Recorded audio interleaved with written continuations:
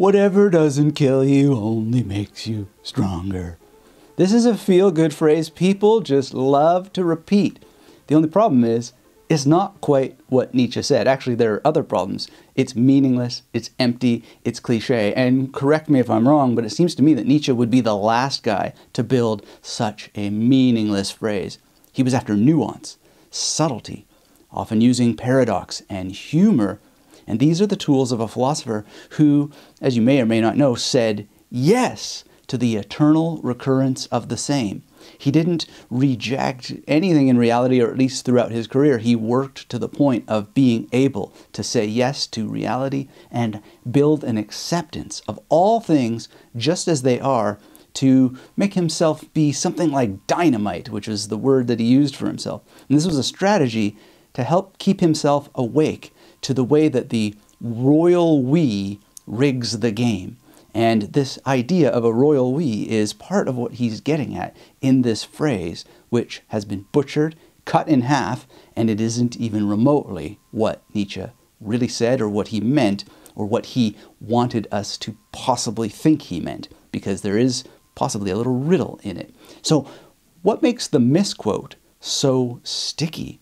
That's the topic of today's episode of What Makes It Memorable. This is Dr. Anthony Metivier. Hit that thumbs up, get subscribed if you're new here, and join my mission to bringing magnetic memory and mental literacy to people around the world, especially for critical thinking. We clearly need more people rocking the simplicity boat so we can swim together in the great ocean of complexity. Become the ocean, I believe Nietzsche says at one point. And it is really, really important because we often are rejecting the world as it is, because what Nietzsche actually wrote in one of his shortest books, Twilight of the Idols, is all about helping us become that ocean of what we really are, but we have to realize how the game is rigged against us and how we sort of participate in it and how we can accept it when we can't change it, and it is quite fascinating. But the quote is really very different than how it gets quoted. Aus der Kriegsschule des Lebens. Was mich nicht umbringt, macht mich stärker. Now, I've seen this paragrowl translated in several ways, and I call it a paragrowl instead of a paragraph. That's a fun little phrase my friend Kane X. Fauché often used, but here's my stab at translating it. I'm someone who speaks and reads German at a fairly decent level, and I would make it more something like this. Out of the military school of life, what doesn't murder me makes me stronger.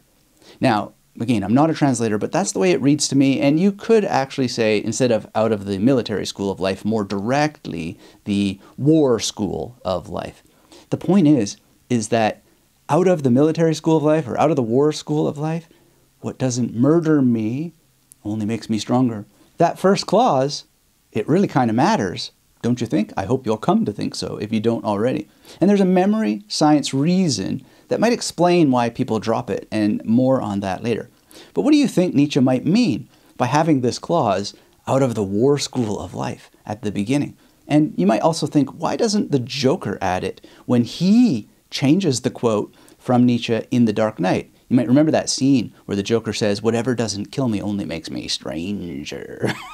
I mean, if you analyze this scene from The Dark Knight, the Joker is delivering it in the context of his own personal school of life, and we have to assume that he's being an untrustworthy narrator there, but he does sort of implicitly have a school of life context to when he uses it.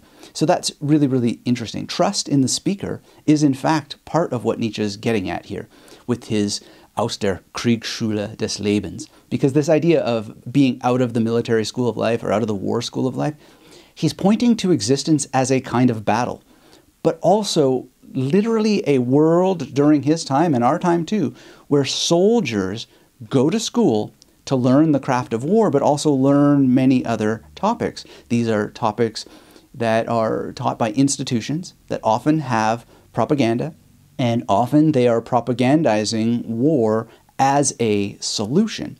Now, of course, many people will say, isn't Nietzsche that philosopher of strength and survival of the fittest? And I would say, those tendencies are there, but also there's a lot of paradoxes, there's a lot of willful contradictions going on. So read them again, read them in full. Not just the cherry-picked quotes that people have screen grabbed and posted on your favorite social media site. A lot of that is poison. I mean, Nietzsche might not be your bag, but I think we can agree that pulling quotes out of context is risky business at best. Now, of course, Nietzsche also pulls quotes out of context, and in many ways, some of his books are difficult because these little paragrowls, they're like tweets. He sort of anticipated Twitter culture in many, many ways. But he's also the one who goes out of his way to tell you that Nietzsche is human himself. So when he's pointing his finger at, oh, look at Kant, and, we'll have this quote from these different philosophers, he knows that there's an impulse of humanity that's causing him to do this. There's something that he wants to point to, which is the impulse itself.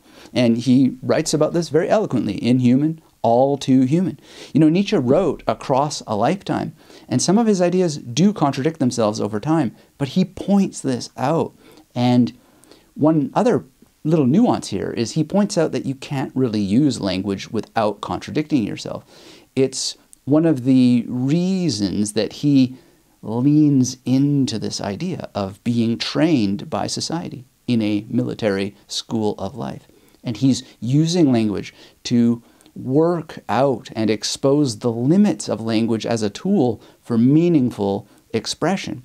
This is part of why Nietzsche has stuck around, is because his use of language helps us look at how language operates. So it's reasonable to preserve humans who expose the limits of reason itself while helping you think through its pros and cons. And that's part of what makes Nietzsche memorable overall. But by the same token, it's really, really important that the core ideas that he's pointing to, the nature of truth, and the facts that he has in his philosophy, they don't change necessarily.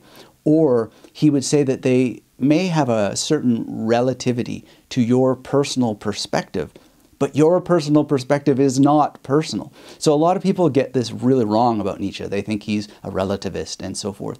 This is, I think, poorly misunderstood.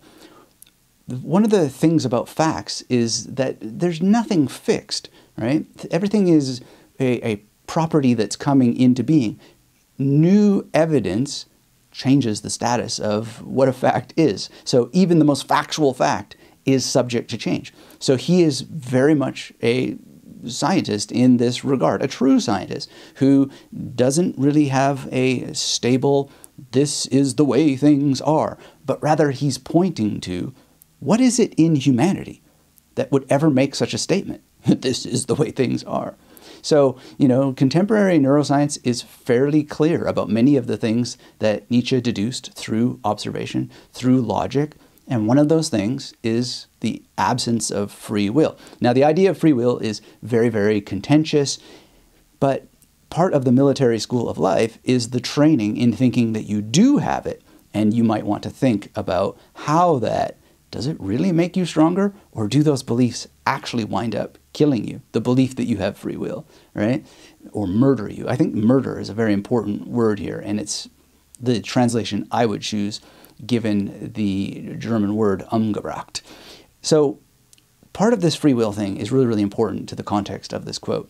So it's not that we have free will, but rather there's a life force that flows through us. It has laws, like gravity has laws. It causes us to behave in ways that promote survival and thriving, but in a Kriegsschule, it may be that it promotes the survival and thriving of the powers in your society, not necessarily what you feel as your potential power or fullness of being without that repetitive, rote learning guidance to think a particular way. Now, this power within, this energy, this law that follows laws like physics and gravity follow laws, he sometimes called this the will to power. And this will to power is so clever, so to speak, that it makes us also think that we're doing things of our own accord. It also uses the brain to create the illusion of free will because if we didn't, we probably would be very different creatures. So in many ways, we're acting out a larger cultural program like ants following a signal from an unseen queen. And there's multiple programs going on at the same time. And this is why this idea of perspectivism that he has is not relativism. It's really just changing, like a memory wheel, like we talk about on this channel sometimes. Rotating a memory wheel to see things from multiple perspectives and to see the multiple signals from multiple unseen queens as we helper ants go around basically playing out the program. Where does the program come from? And does it really make you stronger? One of the strategies people use to survive and thrive is war, literally, but also war by other means, such as the war of misquoting people, knowing that certain buzzwords and snippets of phrases are going to catch on. Some of these misquotes and butchered quotes catch on so well that many people never check the actual source. They just follow the invisible queen's signal and spread and spread and spread the idea until it can spread no more. And then it doesn't matter how many fact checkers correct the record because it's already spread throughout the culture. Because whatever doesn't kill you only makes you stronger, right? Well, maybe it doesn't. Maybe it makes you weaker and weaker and weaker because you're following the program of the military school of life. So let's talk a little bit more about this idea of umbringen or being umgebracht, murdered or killed. I think murder instead of killed, as in was mich nicht umbringt, macht mich stärker, is so important. Whatever doesn't murder me makes me stronger, out of the military school of life. Well, umbringen can mean kill, but it can also mean to murder, it can mean to slay, it can mean to commit suicide, it can mean to knock off, to snuff, and so on. In fact, the majority of possible meanings have to do with topping yourself off, not being killed from an external source. And this is what becoming a soldier might do. You are programmed by society to think that of your own free will, of your own volition, you're signing up to the military, or you're signing up to this or that ism. Are you really? Are you really doing it of your own volition? Or are you following an invisible signal from the queen? This is a paradox that is possibly not resolvable. But you have to think, and Nietzsche's asking you to think, what are you doing because you want to do versus what you're doing because your culture has programmed you to think that schools are valid institutions in the first place. In other words, there's kind of a Zen slap or a joke designed to wake you up, to elucidate you to a different perspective. You are told by the schools of life that by surrendering yourself to being either literally or symbolically murdered, you will be literally or mythically stronger. Now, if you're dead, your society may be literally stronger because, theoretically, you went off and sacrificed yourself for the greater cause. But in reality, you will be worse than dead. You will have belonged to the herd that sacrifices itself to fulfill the purposes of a power that is not your own as an individual, insofar as there is even such a thing as an individual. And these are where paradoxes and contradictions come into play in Nietzsche's philosophy. But let's just think about this school that makes you think that your ideas are your own. This is the function of schools as propaganda. And you really don't have to look very far to find all kinds of examples going on in the world these days. Propaganda not only makes you accept a kind of slavery, but you love it so much that you actually apologize for it, and you explain it, and you justify it, and you then go on and find other ways to justify it, as sunk cost fallacy with all your student loans requires you through, taxation that you're also paying to constantly keep fulfilling on those student loans. And people justify it again and again and again, even though the grip on their lives is strangling them to death. Now, of course, this is just philosophy at the end of the day. Intellectual noodling, right? Or is it? No, I think Nietzsche is literally criticizing the military and the education system of his time, but projecting it and extending it to how education works as a whole. Later on in Twilight of the Idols, Nietzsche writes, "What is the cause of the decline of German culture? that higher education is no longer a privilege, the democratism of culture made universal and common, not to overlook the fact that military privileges absolutely compel too great an attendance at higher schools, which means their ruin. Now, at a certain point, I'm not sure I totally agree with Nietzsche on this, but he's partly not even making a point. He's pointing out a paradox. More access to education is not leading to more peace. It's leading to more conflict. This is something you might connect to Freud in Civilization and its disconnect. Freud basically is saying peace is not peace. When there is peace or the illusion of peace, it means that the aggression has been turned inward. And we might be seeing a little bit of that now and probably in the future too. You know, the real important point here is that things are rarely what they seem. They're part of training. And when we are being caused and called to quote unquote symbolically murder ourselves, then some kind of energy builds up and it's either going to be outward directed or inward directed. Now, when it comes to the pros of education, I think that we can't go full hook, line, and sinker here that it's all just propaganda and training. I mean, I'm a critical thinker and I'm very grateful for the education that I had because it could have been something else. It could have been somewhere else in the world. And so it kind of doesn't really add up that not just myself, but a whole generation of people like me wound up doing okay and being critical of the system that we're from, but also capable of being grateful for its many, many pros.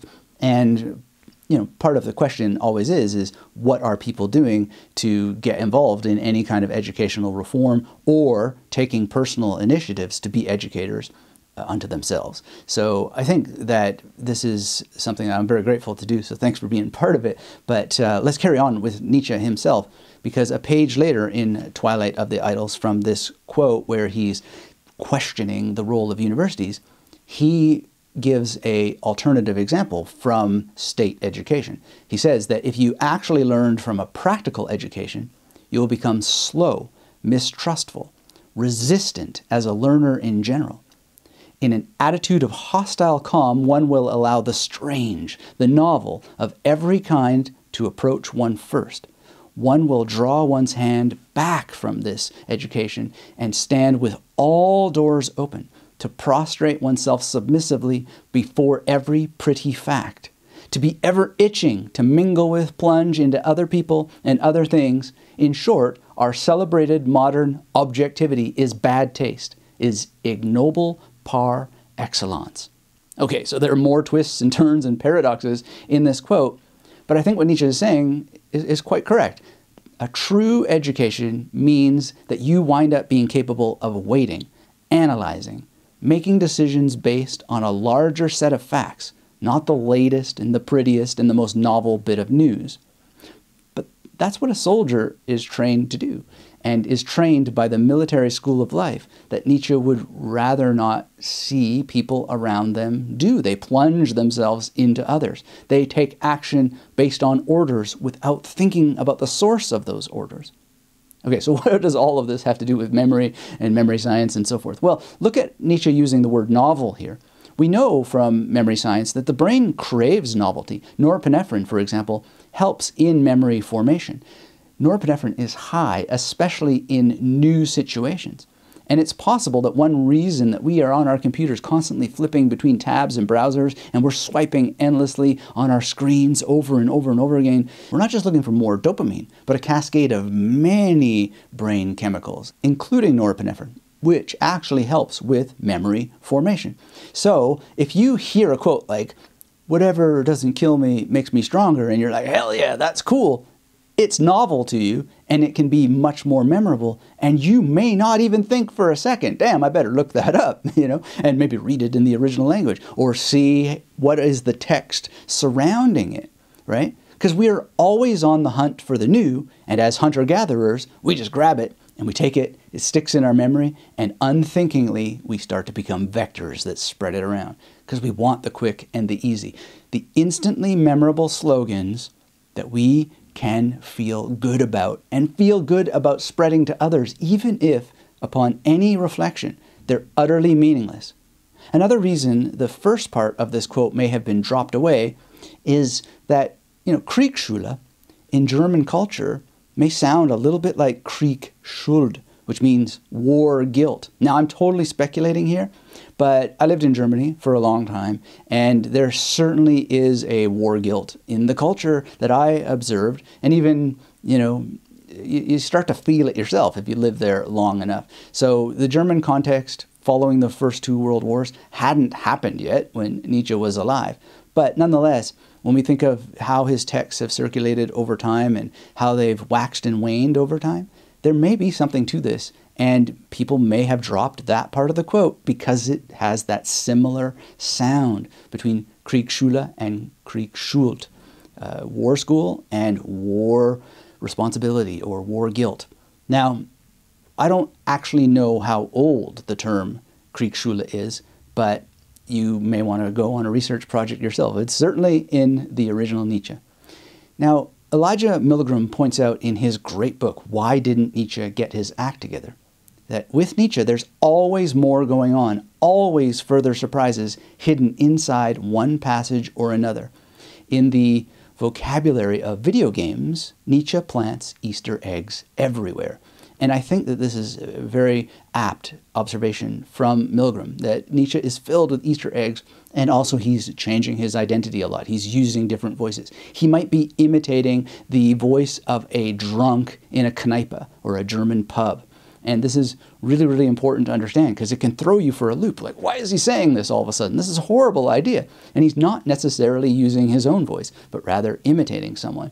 And so we have to ask here, is he imitating someone? And that's part of critical thinking. It's part of how that he uses these Zen slaps to help wake you up to what meaning itself is, what it could mean in different contexts. And I think there's a clear and consistent way that Nietzsche does this, that invites repeat consideration without end. It practically requires an eternal return, which is one of his most famous ideas, that everything is repeating over and over and over again. And, you want to return not merely to Nietzsche's texts, but to the many texts that precede him, to the texts that he himself quotes, often taking them out of context, but not ever dissuading you necessarily from reading them, but criticizing them in a way that should make them feel novel and hopefully make you want more. But we've seen that our hunter-gatherer ways often make us just go for the soundbite and leave the rest. And that's very, very problematic. Either way, it's not quite right to say, what doesn't kill me only makes me stronger. The Joker, I think, gets a little more closer to it, even if he cuts out the exact wording of the war school of life. It's the becoming stranger that matters when we mindlessly surrender ourselves to schools, when we mindlessly surrender ourselves to spreading little statements taken out of context and in an incomplete form. And you will be very strange indeed if you don't get your mind and memory sorted so you can slow down before letting that trained brain of yours yank you around. So if taking a pause to consider just how much your responses have been programmed isn't the love of wisdom and the wisdom of love that philosophy should be when it's at its best, I don't know what is. If you like videos like this, please be sure to hit that thumbs up, get subscribed, and I'm going to be starting another cohort of my live course Beyond Sherlock, which is all about optimizing your memory for better critical thinking, stopping yourself from being a viral spreader of meaningless cliches without checking them out first. And you can get advanced notification by going to magneticmemorymethod.com/BY. You'll get a free lesson there called How to Think. Gives you almost 24 mental models that will help you interrogate even the most innocent sounding viral quotations and ultimately get more out of the life of your mind. One point that we need to cover before we go. If you're interested in memory, Nietzsche's Human, All Too Human talks about memory in so much depth. He talks about its role in truth and lying, and very interestingly, about how forgetfulness is perhaps a tool of evolution that helps us live with ourselves. And when it comes to forgetting, what do you think about this line from Human, All Too Human? How slight the morality of the world would seem without forgetfulness. A poet could say that God had stationed forgetfulness as a guardian at the door of the temple of human dignity. In other words, we might just forget what certain quotes really mean because what they reveal about us as human, all too human, is too painful for the conscious mind to accept. So perhaps, looking forward at our new little series, What Makes It Memorable, we might need in the future to examine what makes Freud's quip that sometimes a cigar is just a cigar so memorable. That's an interesting phrase, isn't it? If you want to watch more as I build up to other videos in the series, What Makes It Memorable, please check out my video on why critical thinking is so important for living a better life next. That way, you'll know more about how critical thinking ticks and how you can use it to make your life more memorable, and how to know when a cigar is more than just a cigar, because critical thinking is what's going to get you there.